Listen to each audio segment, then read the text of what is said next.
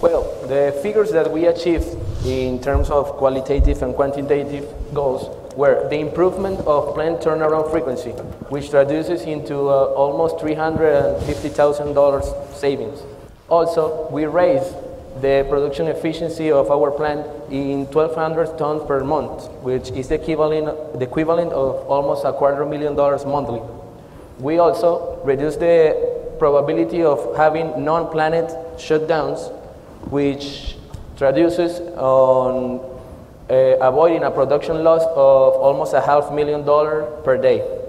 In qualitative, we got the improvement of QA/QC and maintenance execution performance, the optimization of our operating Windows application, and the knowledge transference between all the personnel involved in this process.